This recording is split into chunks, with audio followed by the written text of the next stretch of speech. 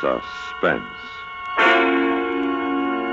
And the producer of radio's outstanding theater of thrills, the master of mystery and adventure, William N. Robeson.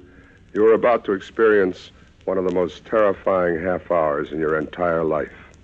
Three Skeleton Key, starring Vincent Price. Oh, yes, I realize superlatives tend to lose their significance by overuse. How many times have you been promised that a story would be the funniest, or the most dramatic, or the most exciting, only to find that it failed to live up to its advertising?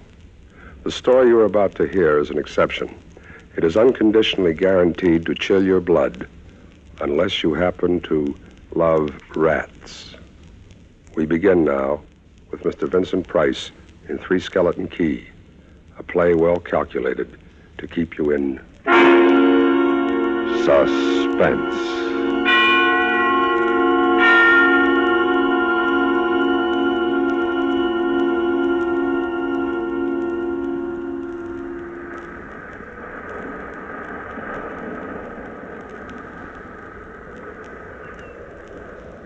Picture this place. A gray tapering cylinder welded by iron rods and concrete to the key itself. A bare black rock 150 feet long, maybe 40 wide. That's at low tide. At high tide, just the light rising 110 feet straight up out of the ocean. And all about it, the churning water, gray-green, scum-dappled, warm as soup. And swarming with gigantic bat-like devilfish, great violet schools of Portuguese man-o'-war, and, yes, sharks, the big ones, the 15-footers. And as if this wasn't enough, there was a hot, dank, rotten-smelling wind that came at us day and night off the jungle swamps of the mainland. A wind that smelled like death.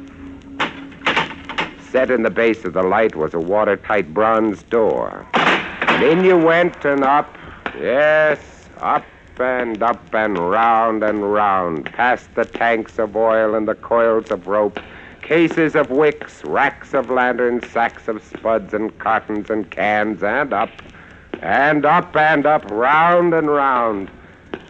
Over the light storeroom was the food storeroom, and over the food storeroom was the bunk room where the three of us slept. And over the bunk room was the living and cooking room. And over the living and cooking room was the light. She was a beauty, balanced like a ballerina on the glistening steel axle of her rotary mechanism.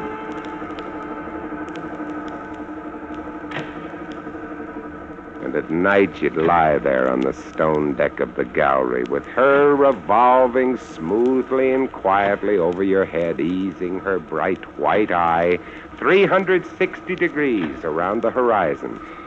You'd lie there watching to see that the feeders kept working, that everything ran right. And it wouldn't be bad.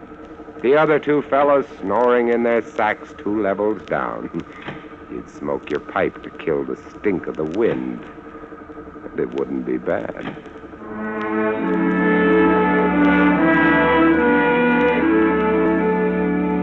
About those other two, Louis and Auguste. What a pair.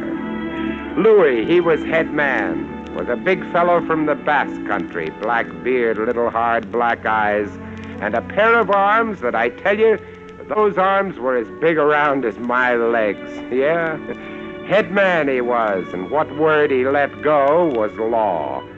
A silent fellow, and although I spent my first 2 weeks trying to strike up a real conversation, the most I could ever get out of him was... I took up this profession because I don't like people. They talk too much. It's quiet work, light tending. Let's keep it that way. You understand? You're getting to be as bad as Auguste. I thought maybe... That was Louis. And when he accused me of becoming like Auguste, I quieted down, because Auguste was the talkingest man I've ever met. The talkingest and the ugliest. He was hunchbacked, stood 4 feet high, had red hair and big blue eyes. It seems he'd been an actor in Paris. Played in over 200 different productions, dear boy. At the Grand Guignol. Oh, but it was monstrous. Horrible. The way we used to scare the audience. I was hated. Yes. They used to throw things and hiss and bare their teeth at me. Well, finally it got too bad. I couldn't stand it any longer. So I gave up the theater. My nerves, you understand. Yes, I gave it up completely. I really did. I couldn't stand it any longer.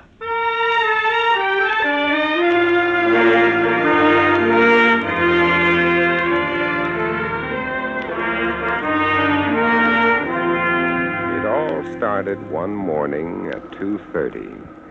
I was on watch, lying on the cool stone deck, pulling on my pipe, staring out at the blackness, the phosphorescent combers, and the big yellow stars, when out of the corner of my eye, I noticed something show up for a second. Something the light had touched, far off. I waited for her to come around again, and when she did, there it was. A three-master, a big one, about a half-mile off, and coming down out of the nor-northwest, coming straight for us. You must understand, our light was where it was for a very good reason. Dangerous submerged reefs surrounded us, and ships kept clear, but this one, this sailing vessel, was coming straight on. I went over to the gallery door and yelled, "Louis! Louis! What? Ship headed for the reefs! Coming right up!" I had the glasses out now. Couldn't read her name, but I could see her quite plainly. All sails set, the foam creaming away under her bow, her beautiful lines. A Dutch ship, I guessed her. But why didn't she turn? Every time it passed, our light hit her with the glare of day. Ship? Where? Nor-northwest. The light will touch her in a moment. Can't they see? Look at her. She just keeps coming on. The square heads. What is it? What is it? Watch nor-northwest. I know what it is. What? The Dutchman. The Flying Dutchman. She's derelict. That's it. Derelict? Abandoned. The crew left her for some reason or other, but instead of sinking, she's gone on, running before every wind. She'll not run long. Not with these reefs to break her up. A beautiful ship. Now, why would men leave a beautiful ship like that?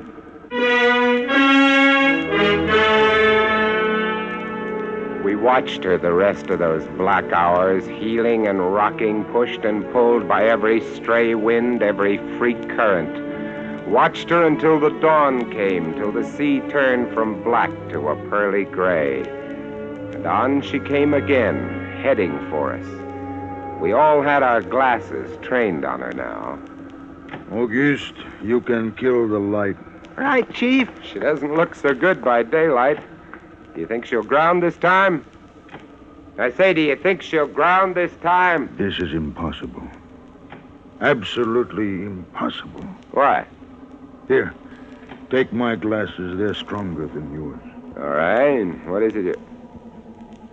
I had to focus, and then my breath froze in my throat. The decks were swarming with a dark brown carpet that looked like a gigantic fungus, but undulating. And on the masts and yards, the guys and all, were hundreds, no, thousands, no, I don't know, an inestimable number of tremendous rats.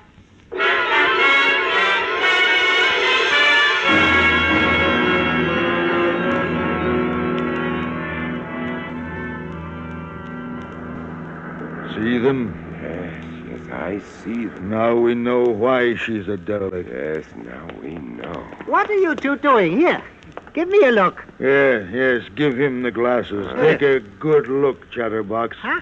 Give you something to talk about. She's still heading for us. Yeah. Look, if she's going to turn, she'd better turn soon. Suppose she doesn't. You mean suppose she piles up on the quay? It's low tide. Yeah. Yes, it is. Well, where's all the conversation? Auguste? No! Ah? No! She's still coming on. Go away! Turn. Go away! Turn, will you? Turn, I say, I pray you, turn.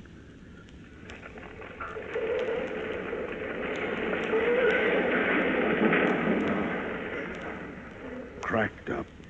Rats! Look!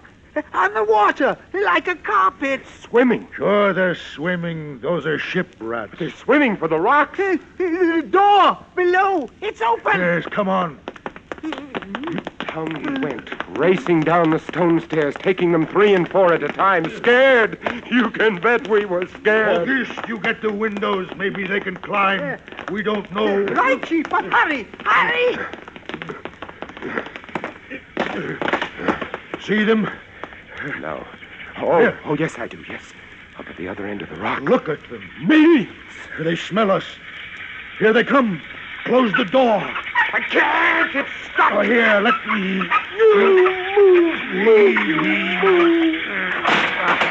You made it. Holy. That was close. One got in. Look, there. We'll get him. Watch it. He's... Kick him. What? Oh, what a brute. It's as big as a tomcat. Bigger. His eyes were wild and red, his teeth long and sharp and yellow. He went for us, starving, ravenous. And we fought that one rat all over the room. It was, oh, believe me, I do not exaggerate. It was like fighting a panther. Got him. We'd better get aloft. Yes. We ran up the winding staircase. We passed the tiny windows of the various levels. And at every one was a thick, wriggling, screaming curtain of brown fur. I was ahead of Louis, and I dreaded each successive level. Suppose they had found a way in. Look at them. Oh, will you look at them? It's a nightmare. Will you look at them? The air of the gallery was thick and fetid with the stink of them. The light was dim brown, filtered through the crawling mass that swarmed over the glass all about us. We could not see the sky. Nothing but them. Their red eyes, their claws, their wriggling, hairy snouts, and their teeth. The rats, they screamed and howled and threw themselves against the glass. They were starving, and we stood quietly, very, very quietly, in the center of the glass room, under our beautiful light. We waited. What can we do? What can we do, Chief? Take it easy, Auguste. Take it easy. It won't do any good. It won't do any good to stand here and shake. That's right. Go away! Go away! Do you hear me? Go away this instant! They won't go away. Not until... Finish it, Chief. Not until what? Not until they've been fed.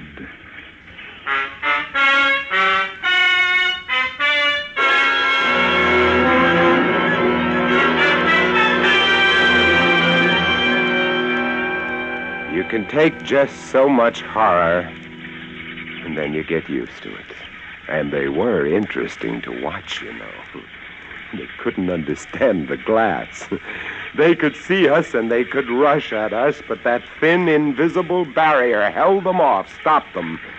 From time to time, we caught a glimpse of the rocks below. More rats down there, swarming brown velvet in the bright tropical sunlight.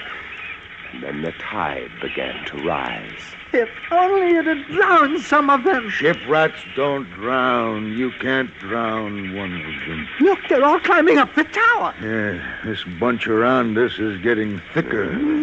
Say, what's the time, huh? 6:15. You've got first watch.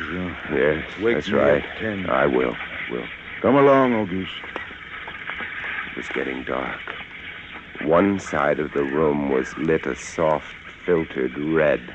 Sunset through the rats. Oh, very pretty. I set the wicks, checked my fuel, and then lit the lamp. It caught them, lit them in their gigantic wriggling web of pale, hairless bellies, twitching red tails, bright eyes. And then I started the rotary motor.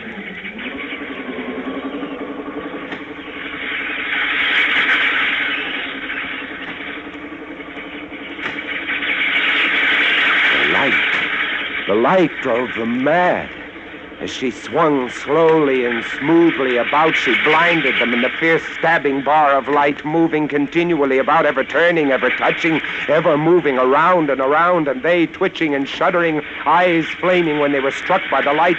The bright light moving, and behind on the dark side of the room, so close, I dared not turn my back, but you cannot help turning your back when you are in a room made of glass. On the dark side of the room, you could not see them, but only their eyes, thousands of points of blank red light, blinking and twinkling like the stars of hell.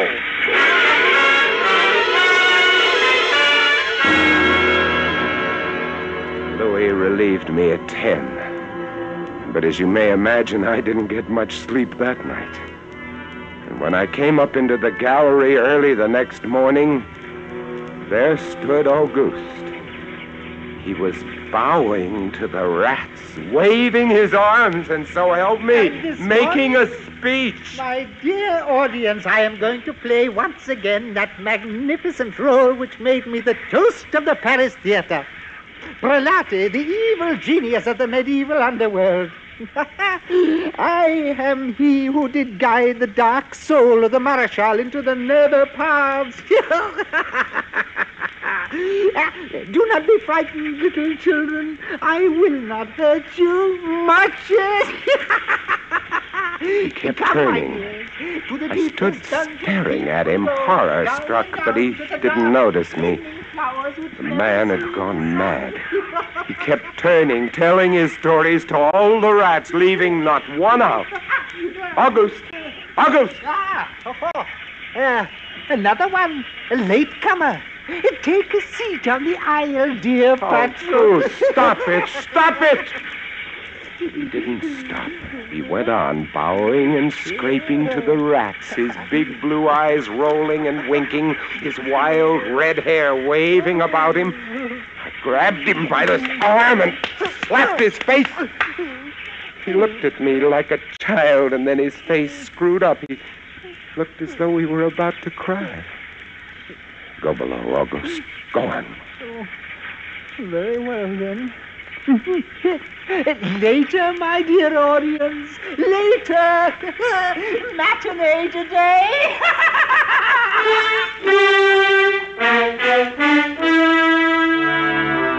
Sure, he was crazy.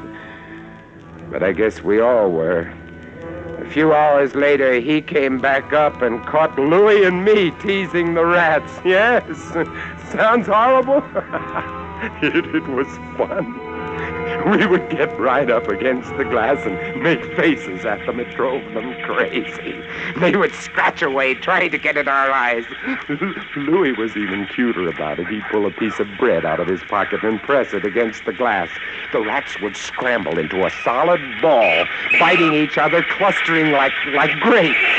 From time to time, a whole knot of them would slip and fall 110 feet to the surf below. Look at the sharks. They're eating them. Those sharks are our friends. Here, I'll get another bunch together. Here, my beauty. That's it. Pile up. Kill each other. There they go.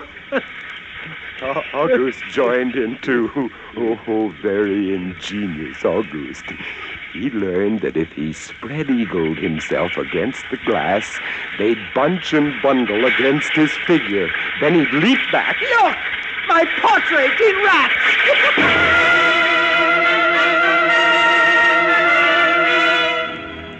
It went on all day, and then I was lying in bed. It was about midnight.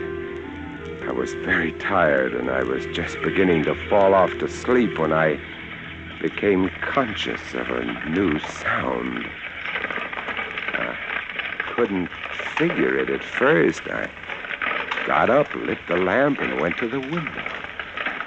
Even as I looked at it, I saw one of the panes begin to sag in.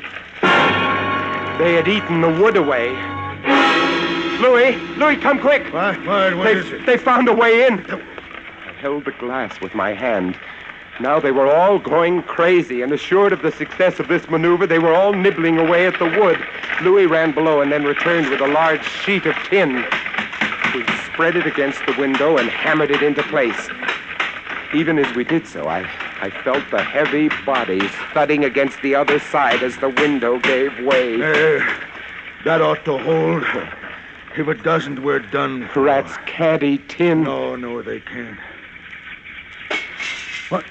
What was that? I don't know. It came from below. The storeroom window. They're in. They're swarming up the stairs. Drop the trap. Like... Two of them got in. Go after them. We didn't have to go after them. They came at us. I leapt to one side and grabbed a marlin spike, swung and smashed one in midair. I whirled to see Louis with the other. It had ripped his hand open and the blood was pouring all over the place. He held his hand aloft and kicked at the snarling rat. I stepped and swung and got him. My hand. He's got my hand. That's the both of them, Louis. I'll get you something to tie that up. Blood, look at it, my blood. I'm bleeding. Don't worry about it, Louis. Don't worry. Now, here, look. I'll wind this kerchief around it. It'll be okay. Blood. There. Blood. No, it's not bad. Just the flesh. My blood. Then I became conscious of a new sound. They were gnawing their way through the wooden trap door. I watched the planks, fascinated, and even as I did, it began to give way. A bristling, whiskery snout showed through. Louis, we've got to go up. The next level was the living quarters and kitchen. I slammed the trap there, too, but it, too, was wood. Oh, my blood. What are we going to do? I don't know. They'll be through this one in a moment. The gallery. The trapdoor in the gallery is metal. Good. Come on.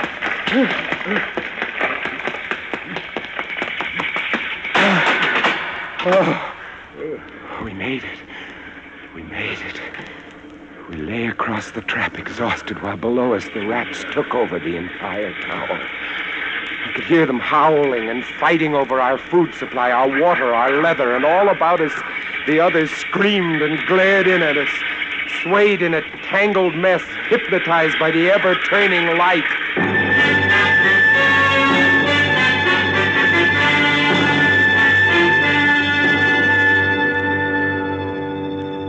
By morning, the air in the little room was horrible. To now, we'd been getting air from the tower below. Now that was sealed off, and so was all our food and water.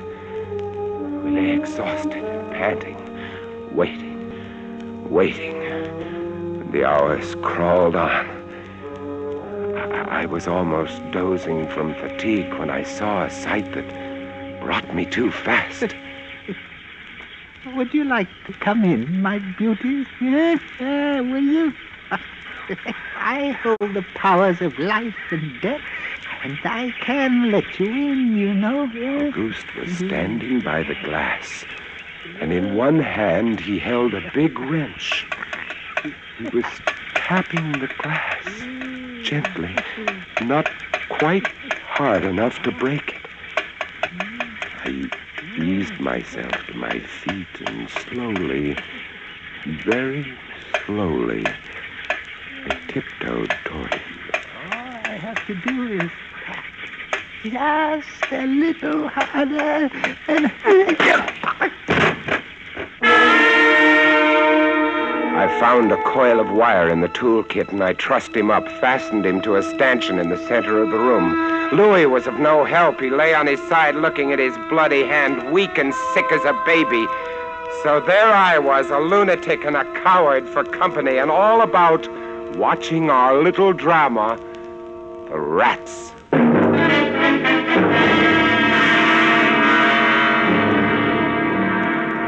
The day dragged by. The supply boat wasn't due for another 12 days. I don't know what they could have done if they had come. And we had only one way of summoning them. That was to shoot off distress rockets, but the rockets were 4 floors below. And even if they'd been right there in the gallery, I couldn't have opened a window to fire them. That night I tended the light, but its flame was devouring our oxygen. The following day we lay, thirst-tormented, starving, waiting. The following night I again tended the light, but the small supply of spare wicking we kept in the gallery had become exhausted, and quite suddenly, at about midnight, the light went out. There was nothing I could do. Wicks were stored 3 levels below. Nothing I could do, nothing. From time to time, I'd strike a match to see the clock. And when I did, it lit up the million red eyes about us, all about us, watching, waiting. Below, it had grown quiet. They'd cleaned us out, and now they, too, were waiting. All waiting. And then the rats, quite suddenly, were silent. And then I heard it.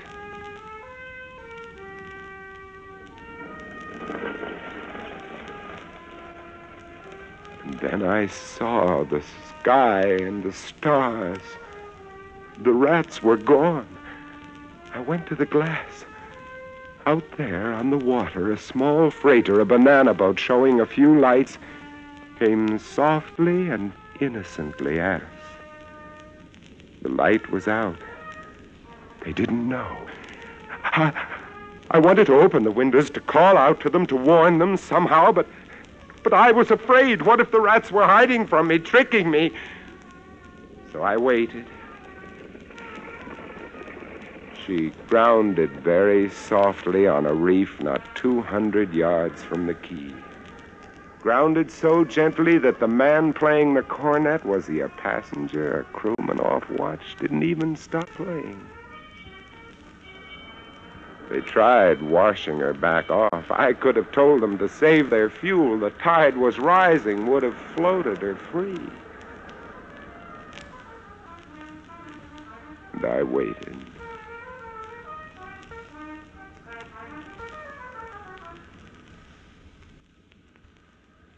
Well, that's all. That's the story. The sun came up and there wasn't a rat on the whole quay. Every last one of that terrible army had deserted us. Gone back to sea on their new ship. August? Insane asylum, he never recovered. Louis, they took him into Cayenne where he died of blood poisoning from his bite. Life on 3 Skeleton Key isn't bad these days. But sometimes, when I see a strange vessel approaching, I get a little nervous. Sure. Somewhere on the seas, there's a little banana boat without a crew. That is, without a human crew.